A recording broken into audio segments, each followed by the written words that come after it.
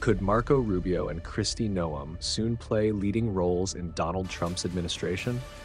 Reports in the U.S. media suggest that Marco Rubio, a senator from Florida, is a strong candidate for Secretary of State, while Kristi Noem, the governor of South Dakota, might become the next Secretary of Homeland Security. This news has sparked interest across political circles, as these appointments could significantly impact U.S. foreign policy and national security strategies. According to CBS News, Trump's team is discussing Rubio as a potential Secretary of State. Known for his tough stance on China and Iran, Rubio has also played a key role on the Senate Intelligence and Foreign Relations Committees. And if chosen, he would serve as America's top diplomat, overseeing international relations at a critical time. Rubio's experience and viewpoints make him a fitting choice for those who support a stronger, more assertive U.S. presence on the world stage. This decision would also mean bridging a complex relationship with Trump, who previously had a heated rivalry with Rubio during the 2016 Republican primaries. At the same time, military veteran and Congressman Michael Waltz is likely to be appointed as National Security Advisor. Waltz, who served as a Green Beret with multiple combat tours in Afghanistan, the Middle East, and Africa, has frequently voiced the need for America to prepare for potential conflicts in the Pacific, especially with China. His military experience and deep understanding of defense strategy could shape the national security policies of Trump's second term. This role does not require Senate approval, so Waltz's appointment could happen quickly if Trump moves forward with it. For Homeland Security, Kristi Noem is being considered.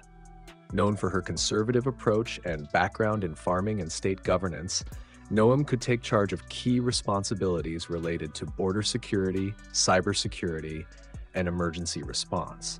Her position would require close coordination with Tom Homan, Trump's border czar, and Stephen Miller, his policy advisor, as they work together to fulfill Trump's immigration goals. Given the large budget and workforce of the Department of Homeland Security, Noem's appointment would signal a strong focus on border protection and domestic security issues under Trump's administration. These potential appointments come as Trump's team begins to shape his new administration, aiming to implement strong policies on immigration, international alliances, and defense. Trump has already chosen Susie Wiles as Chief of Staff and Congresswoman Elise Stefanik as his nominee for U.S. Ambassador to the United Nations. Each of these appointments reflects Trump's commitment to a robust security-focused team, though some roles, like Secretary of State, would need Senate confirmation.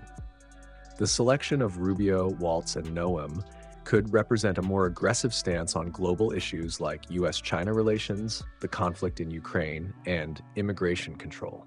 Rubio's experience as a foreign policy hawk may lead to a diplomatic approach that balances tough conversations with cooperation.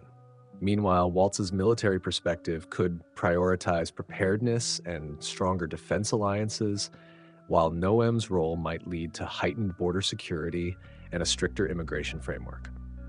My perspective is that these appointments might bring stronger cohesion to Trump's foreign and domestic policies, especially with the challenges the U.S. currently faces on multiple fronts. However, it remains essential that these appointees can effectively collaborate and address complex global issues while also focusing on America's internal security. What do you think? Could these appointments enhance America's security and stability, or might they introduce new challenges? Share your thoughts in the comments.